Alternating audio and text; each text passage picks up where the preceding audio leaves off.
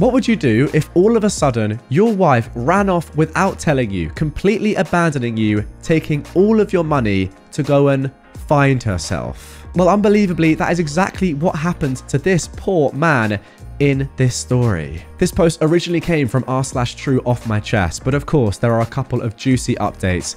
This is r/best of. Here we go. My 50-year-old male wife, 48-year-old female, abandoned me 2 months ago to find herself. Now, this was originally posted on October the 27th, 2023. My wife Mary's family has a history of dementia, developing memory issues in their mid to late 50s. Her mum, grandmother, and several other relatives on her mum's side have developed dementia. Her mum lived with us for 4 years until earlier this year. Father is dead.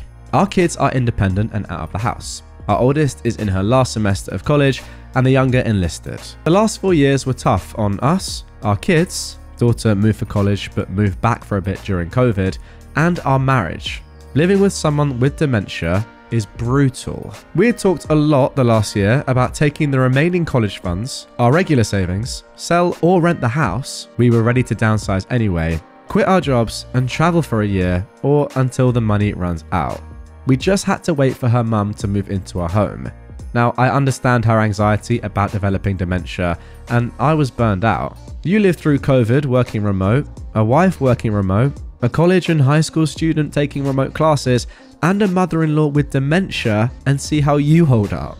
Space finally opened up and we were able to move her mum into a care facility. I finally thought I had a chance to breathe. When we moved Mary's mum out, Mary's mental health took a huge downward spiral. I went from caring for her mum to caring for her. She felt guilty about putting her mum in her home and had lots of anxiety about developing dementia. Our plan was to start our traveling summer 2024. 2 months ago, I get home and she's left a note. My friends call it Exhibit A. Basically, she was going on our trip without me. She'd quit her job, took most of the savings, and wasn't sure when she'd be back. Maybe a year, maybe sooner. She, in quotes, knew I'd understand. Her location is turned off and my calls go directly to voicemail. I texted the kids a picture of the note.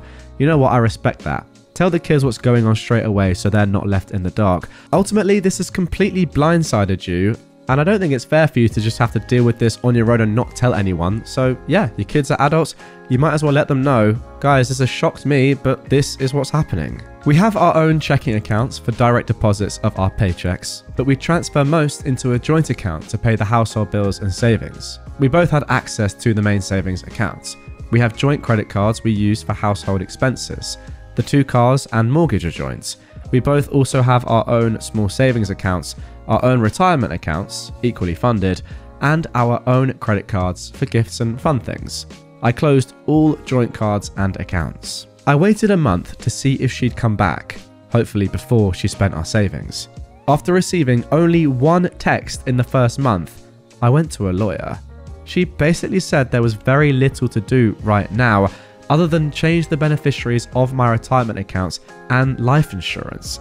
Yay, my wife gets nothing else if I die alone while she's having our adventures. It was only a month and there was no way to serve her papers. My lawyer advised me to keep paying the mortgage and the cars. The cost of trying to get a judge to approve the sale of joint assets was more than making payments.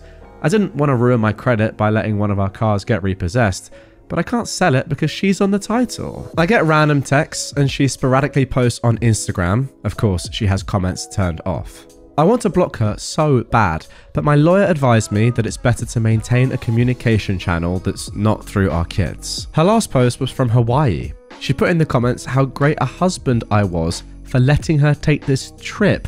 What the audacity of her putting that, my word. I'm barely making it, paying 2 cars, a mortgage, household bills, insurance, hoping there are no emergencies because I have no savings, and she's enjoying her trip? F her. I'm so angry at her. I helped take care of her mum for 4 years, and her when she fell apart after her mum moved into a memory care home, and she returns the favour by abandoning me? I'll never get to take this trip, and I have to put off retirement. My only solace is the kids are also angry at her, but they'll probably forgive her eventually. double F her. I'm no fool. She's hooking up with guys. She looks good. She'll have zero problem getting men. I texted her and asked her if she was sleeping around. A week later, she responded that she wasn't. Sure. So, I'm drinking alone on a Friday night, and she's somewhere, probably on a beach, enjoying life. Triple F her.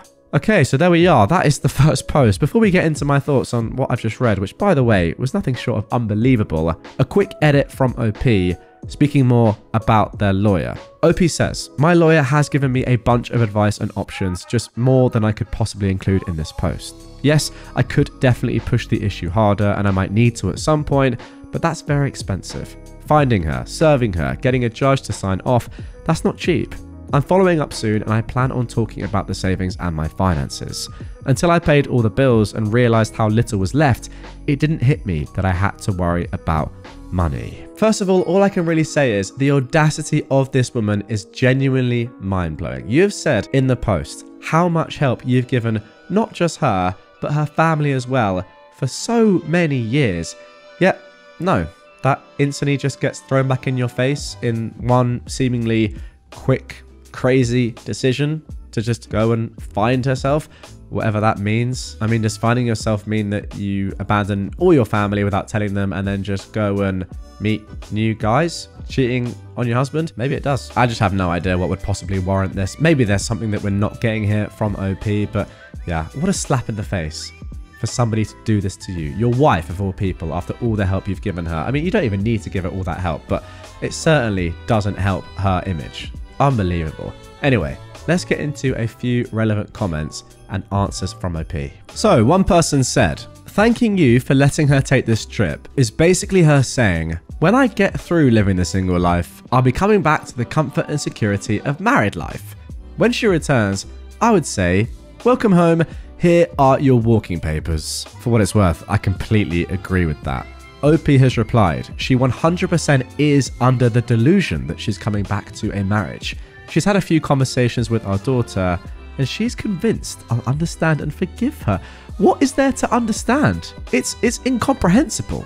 How can you understand that? Someone else said, tell your daughter to pass along the message that you're filing for divorce for abandonment and see if this gets you some traction. I don't generally like the idea of going through kids, but they need to have your back on this. Maybe even tell her they'll cut her off as well if she keeps doing this to you and the family. Maybe even start posting about how she's living the good life and letting your friends and family know what kind of pickle this has put you in. Everyone probably assumes you're on board if you're not purposefully driving the true narrative. OP replied, she only hears what she wants. I asked her to send me an address to serve her papers. Wow. She only told me that we'll work it out when she comes home. The F we will. My daughter tells her all the pain she's causing, but she just says that she only has 5 to 10 years left until she gets dementia. It's impossible to know if she'll even develop dementia, but shouldn't she be spending this with her family? Okay, well that comment there is just the craziest one so far. Because she thinks that she may well develop dementia in 5 to 10 years, which, by the way, is quite a long time, that apparently allows her to go off gallivanting and abandon her entire family.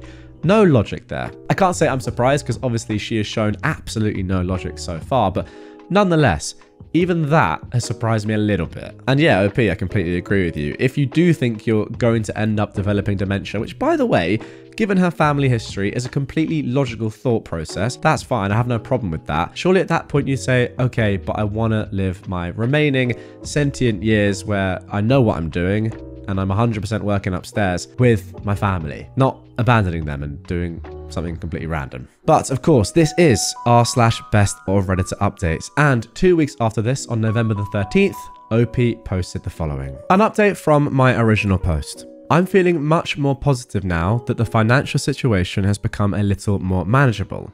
Basically, I'm running up debt that will get paid off when I sell the house. Even with lawyer fees, I have 6 to 8 more months before I have to worry about money, assuming there are no emergencies. My friend's wife gave me some good advice. Don't go from being a hero to a villain in your kids' eyes. How I talk about and treat my wife will determine my future relationship with my kids. Now, I don't give a dang about my wife, but I don't want to make her a sympathetic figure or drive them away from both of us. Very good point, actually. I followed up with the lawyer. Basically, she said we're going to have her pay back the savings she took through a reduction in her share of the assets. Any division of assets will include the savings she took. She'll also have to repay the money I spent maintaining the household while she was gone. There's plenty of equity in her share of the house and her retirement plans to cover that though. She said that our finances are so intertwined after nearly 25 years of marriage. Wow, that is a lot of years. My wife is going to get some share of the assets. Best case is she agrees to the terms of the divorce and it's relatively cheap and quick, otherwise it gets complicated and expensive. She gave me a lot of options on how much I can expect to spend, so I decided to just mostly wait. I got a couple of credit cards with promo rates for purchases and transfers that gives me breathing room and I can conserve cash. I'll just pay them off when I sell the house. Now that my financial situation is less stressful, I'm actually enjoying her being gone. I'm free to do whatever I want, whenever. I don't have to cook or clean or take care of anyone. To be fair, I forget, OP's really been taking care of someone, either his wife or her mother, for the best part of 5 years now. The house is quiet for the first time I can remember. I loved my wife, but her mental health weighed down our marriage. On balance, it was worth it until now. The first month or so, I expected her to be there whenever I'd get home. When someone was at the door or if I heard noises, I'd think it was her. I'd check the doorbell cam obsessively. I'm not looking forward to her returning. It has to happen, but when she comes back, I'll have to deal with her, the divorce, getting the house ready to sell, dividing all our stuff, finding a new place to live. I'm hoping that she'll stay away until after New Year's, but my daughter said she thinks her mum will be home for Christmas, either to stay or visit. My lawyer will have papers ready to serve her. Hopefully, she'll just agree to the terms and continue her travels. Now, people in the comments had some great advice. Renting or selling the house is not really feasible right now since I'd have to fix some stuff and get it ready. Since I need a place to live, the amount I net each month, rent, mortgage, rent on a new apartment, storage unit, it's just not worth it. My kids' rooms are still full of their stuff and I don't want to spend the time and effort to clear them out and put them in storage. Getting a home equity line of credit, an HELOC. This was great advice. I didn't realize I didn't need both people to get a loan. If I need more money, I can go this way. In the short term, the promo rates on the credit cards were cheaper and easier though than getting an HELOC. Serving my wife divorce papers or getting a divorce in absentia, which pretty much means getting a divorce when someone isn't there. I didn't know this, just had to look it up. This is something I might need to do eventually, but the cost in lawyer fees goes up exponentially in cases like this. I'm comfortable just waiting for now. The last recommendation was to look at the phone bill to see where she's at or possibly going. I did look at her usage and I did notice that she doesn't post on social media until after she leaves a place. Like when she posted about Hawaii, she made a call that day that originated in Los Angeles. She posted about a cruise and I figured out the dates, trying to serve her at the port possibly, but it ended a couple of days before she posted. She tried adding international calling to her line, but I blocked it, so she removed her phone from our account. The crazy thing about this is that she's doing all this stuff, right? And while she's saying, oh, my husband is definitely going to understand and thanks so much to him for letting me do this and find myself at the age of what, mid-40s, almost 50, strange. Anyway, she's actually ignoring her entire family and just ghosting them at the same time. If you're saying to somebody, oh, thanks so much for letting me do this, but then not even talking to them and actively avoiding them, how does that make any sense? Again, I asked a question there that has no answer because this woman is a lunatic. Right then, finally, let's have a look at a couple of fantastic comments. This user says, oh my gosh, I'm infuriated on your behalf. The audacity of, my husband is so great for letting me take this trip. The petty in me hopes she'll be home for Thanksgiving because I want her world to explode. OP replies though that she's told her family she won't be home for Thanksgiving. Nobody told her my daughter and I are spending Thanksgiving with her family though. She can see the post of us having a good time without her. Someone else said, please change the locks on the house so she can't just waltz back in while you're out one day. I'm so angry for you. I've been married for 23 years and if my husband did this to me, God help anyone between me and him. That is actually a very good point. The way you've handled this, OP, is kind of crazy. Yeah, I put myself in this situation and I'd be going absolutely berserk. I'd be chasing down this woman There is no doubt about it, because it just doesn't make any sense what she's doing. I feel like I've said that about 20 times now, but it doesn't. I'd have to go and find her physically in real life and get some answers. OP said to that question though, she left her keys. I changed the code on the security system, the passphrase and password. I also found a new hiding place for the emergency key that we had in the backyard. And a final comment from this user. So she's just going to blow through all the money and then she assumes that you'll take her back and care for her when dementia hits her? OP says, seems to be her plan, but it's not mine. Well, good. To put it honestly and bluntly, I hope that dementia does hit her. I mean, that is harsh, but I kind of do. She's destroying lives here. I hope dementia destroys hers. Is that too harsh to say? I don't care. It is genuinely what I feel. And, you know, we do have some dementia in my family and I know the effects. So I'm not saying that lightly. And on top of that, I hope that she dies tomorrow. Now that might be a bit harsh. But in all seriousness, I mean, how can she expect to just go about her daily life and then say, oh, yes, now that I have dementia, look after me. I hope that nobody looks after her when she has dementia and she lives the rest of her days utterly confused and dies. Again, I do actually hope she dies. There we go. That is the end of this one. I will say though that this isn't over, clearly, but right now, today, it is. I had a look. There is no more on this story right now. You know what? I'm going to just quickly double check right now live at the time of recording, just so I know we're not missing anything. It's a shame, but as OP said, she wasn't back for Thanksgiving and we don't have an update yet. Yep, we don't have one at the time of recording, but I'm going to look out for this one, guys. And hopefully after Christmas or whenever OP's wife comes back, we get the final update to this story and some vindication and some justice that I know that we're all looking for. OP, what can I say? Terrible spot to be in. But there we go, guys. Any advice for OP? Get in the comments down below, just in case they do come across this one. Wow, what a story. I cannot wait to hear what happens next.